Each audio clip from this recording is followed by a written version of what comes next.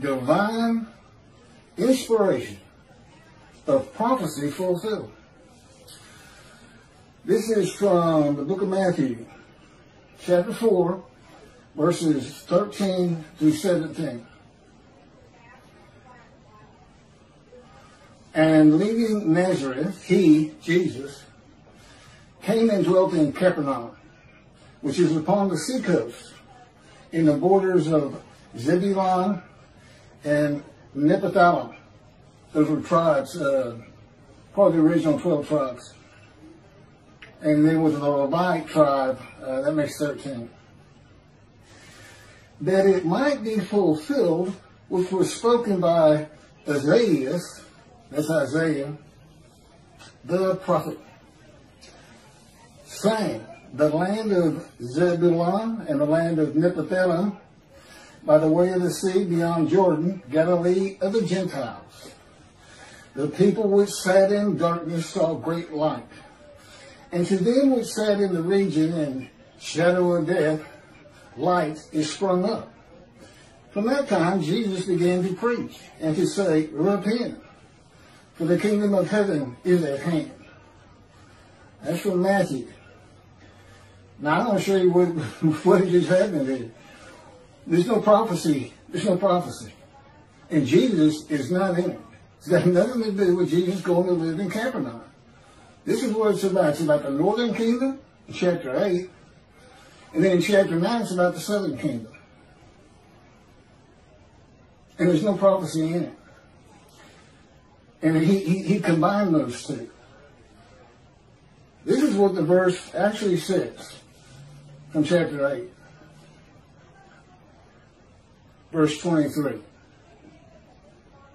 For if there were to be any break of day for the land which is in straits, okay, Assyria was defeating them and deporting them.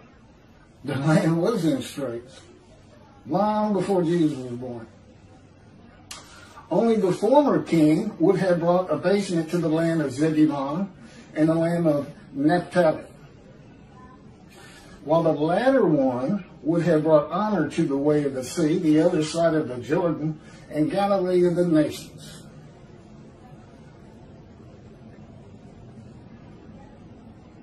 Okay, this is not a prophecy to be fulfilled. It has nothing to do with Jesus. It is more of plagiarism, altered to fit Jesus into the Hebrew Bible. This is a statement in the last verse of chapter 8 concerning the coming defeat of the northern kingdom of Samaria, also called the kingdom of Israel and sometimes Ephraim, by the Assyrians. That ends chapter 8 regarding the northern kingdom, and then chapter 9 begins regarding the southern kingdom of Judah, and an exaltation of the birth of King Hezekiah of Judah in the southern kingdom. That's the great light. And this is how it reads. The people that walked in darkness have seen a brilliant light. On those who dwelt in a land of gloom, light has dawned. You have magnified that nation, have given it great joy. They have rejoiced before you as they rejoice at reaping time, as they exult when dividing the spoil. This is all addressed to God. For the yoke that they bore and the stick on their back, the rod of the taskmaster, you have broken as on the day of Midian. Truly, all of the boots put on to stamp with, and all of the garments donned in infamy have been fed to the flames, devoured by fire. For a child has been born to us.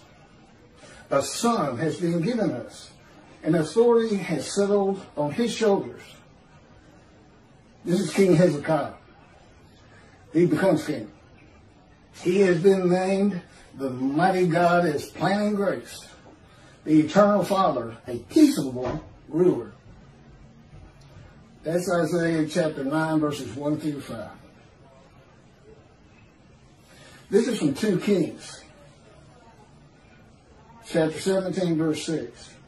In the 9th year of Hoshea, the king of Assyria captured Samaria.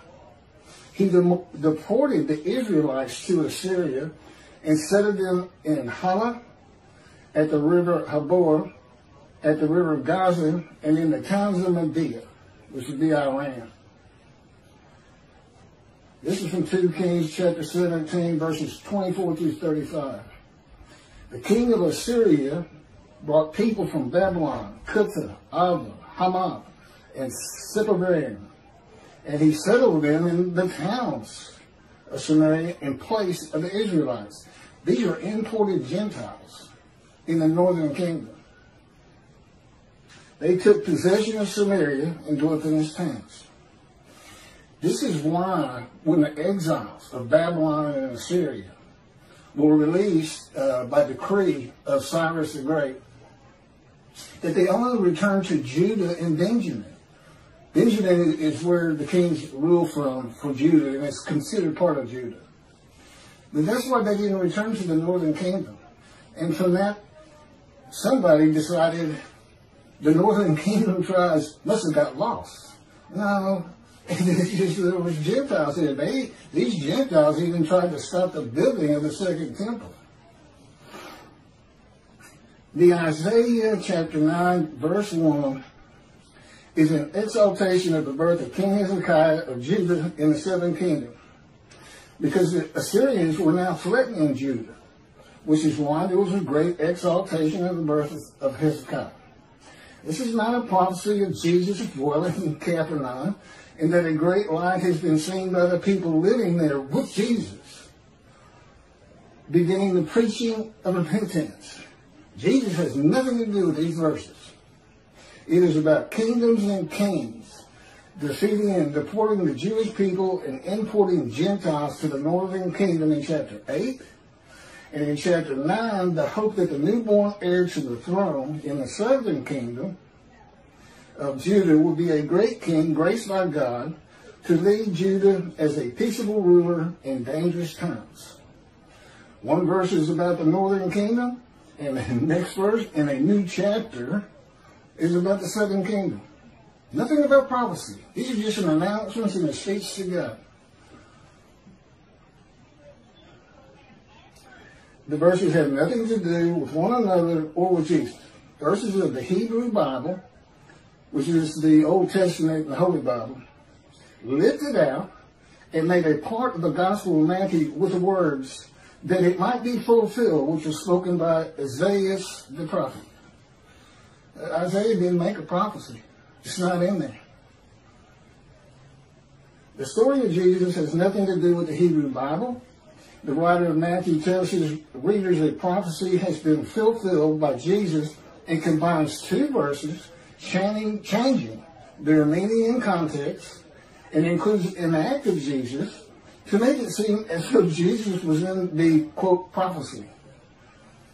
That the prophecy of Isaiah includes Jesus preaching repentance.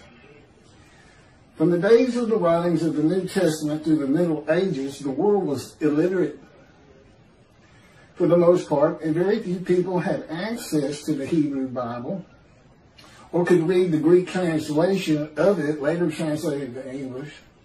No one could examine the veracity of the unknown writers of the Gospels and determine if a prophecy was really fulfilled, and relied on religious leaders' assertions that they were written by divine inspiration. There is nothing divine about this passage in the book of Matthew. It is intentionally written to mislead the reader.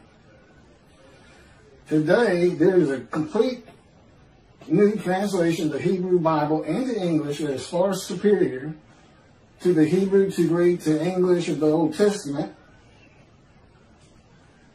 They make it much easier to understand and read. It's the Jewish Publication Society 1985 Tanakh, which was not based on any writings before it. They started from scratch in 1955. Complete new.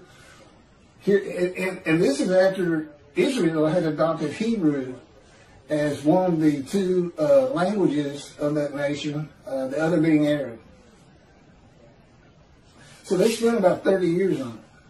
And they had a rabbi from each of the, from Orthodox, Conservative, and Reform, and men who spent their whole life working on translations as professors of college, not very learned men.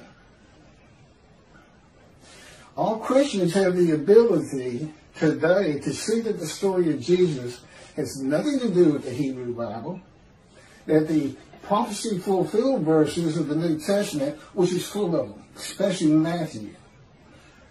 I challenge anybody, go run them down yourself. Usually he doesn't tell you who the prophet is. You have to go find it. And when you find it, you're going to find it's not prophecy, or it's been altered.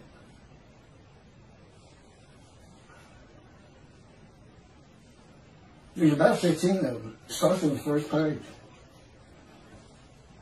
And I'm going to have a video on that real soon in the